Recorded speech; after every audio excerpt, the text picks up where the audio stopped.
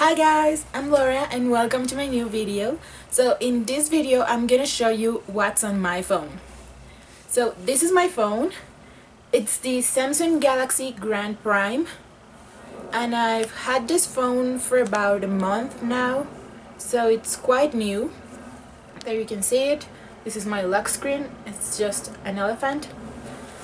So first I'm gonna show you just the cases that I have for this phone. As I said before, this phone is quite new, so I just have 2 cases for it right now, but I'm gonna order a few more. So the first one is this one. It's just like this white and blue kind of tribal and elephant, and it just looks like that, and then it covers a few parts of the front of the phone as well. And then on the side it has a plastic part just to protect the corners of the phone.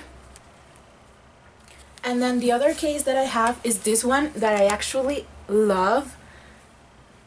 So it's just like this teal color and it has this like prints on it, and it's really pretty. I really love this phone case. The only thing that I don't like is that it's not really protective for your phone, since it's just like plastic and it's not really thick, so it's just more pretty than protective. And if you are a Pretty Little Liar fan, you can tell on the last episode they were using this same phone case but in black on, I think, was Aria's phone, so that was kind of cool as well. So now I'm gonna show you like what's really inside my phone. Okay, so starting here on the top, I just have my Google bar, and I just like to have it there because I think it's pretty useful to just have a quick access to it when you have to look something online really quickly or so. Then I have this widget where I have my date, time, and current weather on my city. And then, as you can see, I have all the apps that I use the most organized in different folders. So the first folder is called Utilities, and in here I just have pretty random stuff like calculator, planner, voice recorder. Then I have this app that's called Duolingo, and it's actually a really cool app. It's for learning new languages. So right now I'm using the app for learning Italian. Basically, you just start like with the basic stuff like making sentences and vocabulary and all that stuff like that, and then it starts to get even harder and harder as you advance. And I think it's a really cool app. I really recommend it, and it has a bunch other languages. It also have English, Spanish, Italian, and Portuguese, I think. So if you're interested in that, I really recommend that app. Then I just have the Google Translate, Notes, and my Urban Dictionary app. Then on my social folder I just have all the social networks. So I have Facebook, Instagram, Pinterest, Twitter, Messenger, and Snapchat, and I think all those are pretty self-explanatory. Then I have my photo folder, and in here I just have Gallery, Camera, InstaSize, that is the app that I use to cut my pictures to the Instagram size, and I have PhotoGrid, that it's the app that I use for making collages.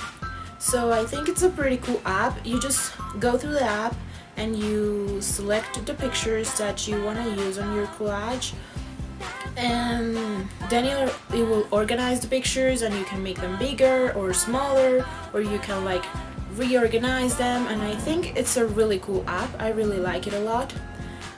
Then I have Mirror Image Free, that it's just an app that I use for getting my pictures that mirror effect. I really like that effect. So you just go to your gallery and you select the pictures that you want to use, and then you can change them. You can make them bigger or smaller. You can make 2 of them, or you can make 4 of them. So I really like this app.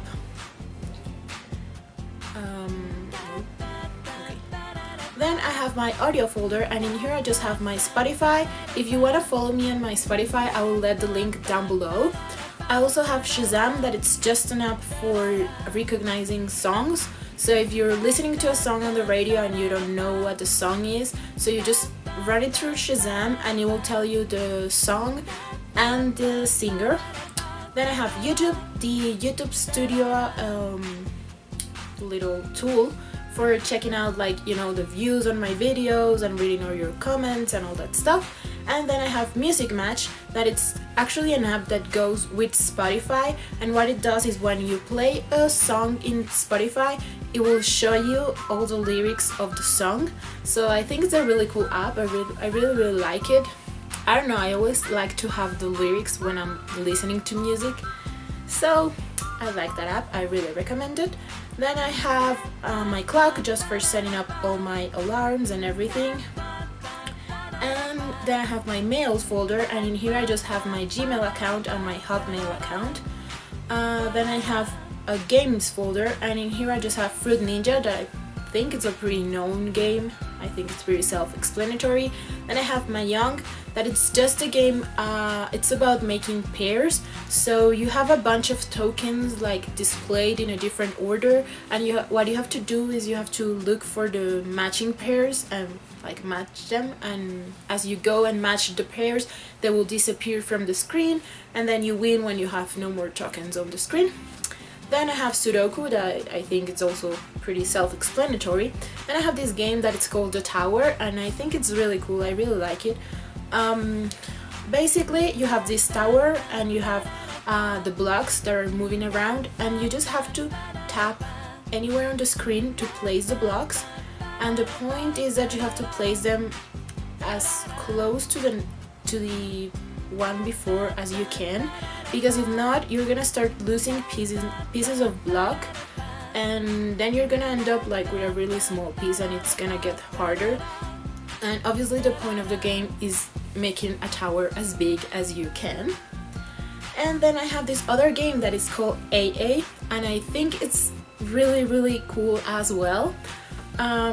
Basically, you just have these black things going around, and then you have these black bolts like down here, and what you have to do is you have to put them between the ones that are turning around without knocking them, like that. So I think it's also a really addictive game. I really like it a lot. I think you should totally try it. I'm right now on level 25, so if you try this game, let me know in the comments below which level you get to. Then I have this Move folder, and in here I just have the first one is an app for calling cabs in my city. Then I have Google Maps, and then I have Move It, that it's kind of like a Google Maps, but it's linked with my local bus services. So you just you just put in where you are and where you want to go, and it will tell you which bus to catch. Then on the down bar I have WhatsApp, phone messages, and Google Chrome, and then I have this button that leads you just to the whole apps. And then on the second page I just have my lantern, and I have the shop folder, and in here I have first my Aero, that it's just the link from a company called Aeropost. So as I don't live in the USA, but I really like to buy things online, I have an account with this company that basically what it does is that it gives you an address in Miami, so you can shop online, and you give that address that they give you, and then they will ship you everything that get on your name to the address to your home at your home city, whatever.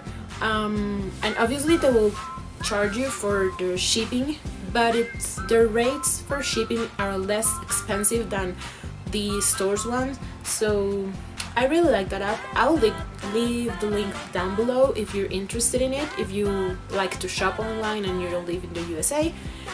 Then I have a Play Store just for downloading apps. Then I have a currency app that it just converts my current money to, for example, American dollars or things like that. Then I have a takeout app that it's just an app that it's really cool actually. You just enter and you type on your address, and it will look at all the restaurants that are open near to you, and it will classify them by the type of food. So it's really good because you can see like all the different restaurants you can order from, and then you make your order and they will send it to your home, and then you just pay the food and Sometimes, depending on the restaurant, they will charge you a little bit extra fee for taking it to your home, or sometimes they don't. So I think it's really cool because it's free pretty much, like you just pay for the food, but you can see like all the different restaurants and possibilities you have.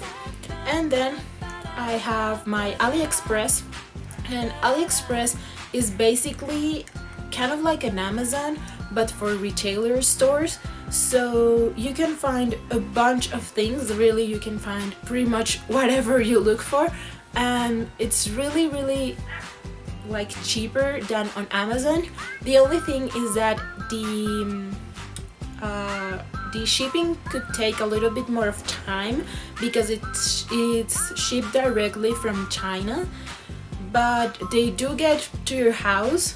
I've used this app like several times, and the products are really good quality, and the shipping does get to your house.